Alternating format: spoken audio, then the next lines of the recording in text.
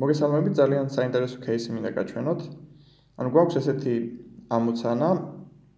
წარმოგიდგენთ, რომ არის ID ჩანაწერები, რომლებიც ამ შემთხვევაში არ არის უნიკალური, ანუ რამდენიმე ჩანაწერი მეორდება, რადგან ვთქვათ კონკრეტული ჩანაწერისთვის გვაქვს 3 სხვადასხვა პროდუქტი. მაგალითად, შეიძინა ადამიანმა ტელეფონი, ტელევიზორი, ნოუთბუქი. და ეს 3 ჩანაწერი გატარდა 3ჯერ ერთი და იგივე ID-ით. და ჩემი მიზანია, რომ ეს ID და 3-ვე პროდუქტი გავაერთიანო.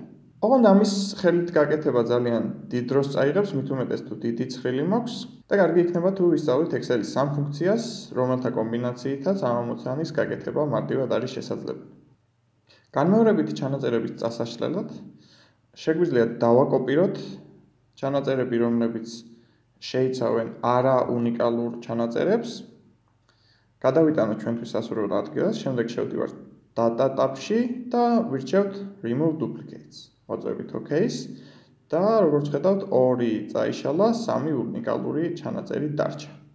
შემდეგი რაც რის გააზრებას დაგჭირდება, ეს არის Textjoin ფუნქცია. ანუ ამ შემთხვევაში ამ ჩანაწერისთვის Textjoin ფუნქციით შესაძლებელია მივუთითოთ რითი შეიძლება ეს 3 ჩანაწერი ერთმანეთს დაუკავშიროთ, ანუ რა არის დელიმიტერი. შემიძლია აუცილებლად ჭყალებში უნდა ჩავსვა, შემიძლია დავწერო მძიმე, მაგალითისთვის. შემდეგ შეგვიძლია დავწეროთ ignore empty cells, ანუ ცარიელ უჯრებს არ გაითვალისწინებს და მივუთითოთ ტექსტი, მაგალითად ეს 3 ჩანაწერი. როგორც ხედავთ, 3 ჩანაწერი დაუკავშირდა ერთმანეთს, თუმცა მძიმის შემდეგ ამ შემთხვევაში არ ჩანს space-ი. ანუ შეგვიძლია აქ დავამატოთ მძიმე და space-ი და enter.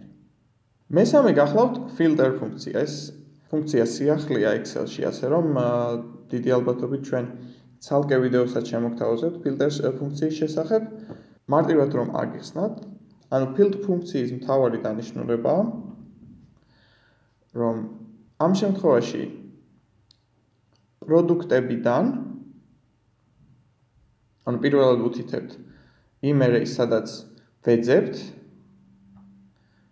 წამოიღოს პროდუქტები იმ შემთხვევაში, როდესაც ID ტოლია აი ამ ID-ს. და როგორც ხედავთ, დაბრუნა ტელევიზორი და ტელეფონი, ანუ 2 ჩანაწერი. თუ კი ბოლოსაც შევუცვლი, ანუ იგივე ID-ს დავწერ, ეს ფუნქცია არის დინამიური და დაგვიმატა ესე იგი ტელევიზორი, ტელეფონი, ნოუთბუქი. ანუ ეს filter ფუნქცია აბრუნებს 3 ჩანაწერს ამ შემთხვევაში, რაც სწორია. ჩაწერის ფორმა კიდევ ერთხელ არის სად ვეძებ, რის მიხედვით.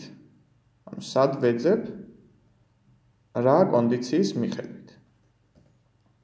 ახლა გავაერთიანოთ ეს 3-ვე ფუნქცია. ესე იგი, უნიკალური ჩანაწერებისთვის ვაკოპირებ და მივუთითებ remove duplicates. შემდეგ, იმისთვის რომ ტექსტი გააერთიანოს, დამჭირდება Textjoin ფუნქცია, სადაც ჩემი გამყოფი იქნება მძიმე და space-ი, ignore empty cell ოპციასაც ვირჩევ, ხოლო რომელი ტექსტიც უნდა გააერთიანოს, ამისთვის დამეხმარება filter ფუნქცია. ფილტრი, ტექსტი, უნდა ჩავკეტო, მძიმე, კონდიცია აი ეს, ჩავკეტოთ, უდრის აი ამ ჩანაწერს. დავხუროთ ფილტრის ფრჩხილი, დავხუროთ Textjoin ფრჩხილი.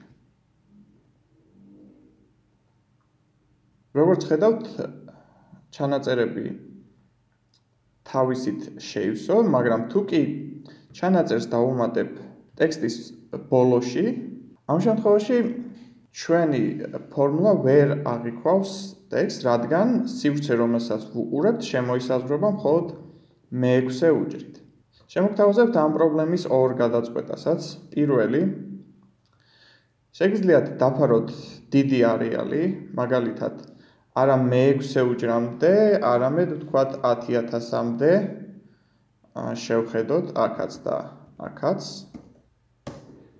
ამ შემთხვევაში ნებისმიერი ტექსტი, რომელიც დაემატება ქვემოთ, უკვე არის ჩვენი ფორმულის მხედველობის არეში. მეორე ვარიანტი შეიძლება იყოს, რომ შევქმნა Ctrl+T ბრძანებით ცხრილი, ანუ ეს იქნება, თქვათ, მთავარი ცხრილი და შესაბამისად ფორმულა გადავაკეთო, დავწერო როგორც ცხრილის ფორმულა. არია, რომელსაც ვფილტრავ, არის პროდუქტი, ხოლო კონდიცია, საიდანაც ვფილტრავ, არის ID. ამ შემთხვევაში ჩვენი ჩანაწერები და ჩვენი ფორმულა გახდება დინამიური. თქვათ, მაქვს ახალი ჩანაწერი ცხრილის ბოლოში. ამ შემთხვევაში ეს ჩანაწერი ავტომატურად ექცევა ექსელის თეიბლის საზღვრებში და ჩვენი ფორმულაც ავტომატურად აღიქვავს. მე რეკომენდაციას გავუწევდი ექსელის თეიბლებით მუშაობას, თუმცა არც წინაგზა არ არის ურიგო და თუ კი საკმარისად დიდ არეალს მოვიცავთ, მაშინ ეს ფორმულაც ჩავთვალოთ, რომ არის ასევე დინამიური. იმედი ამ მაგალითში განხილული ექსელის ფუნქციები გამოგადგებათ. მადლობა ყურადღებისთვის.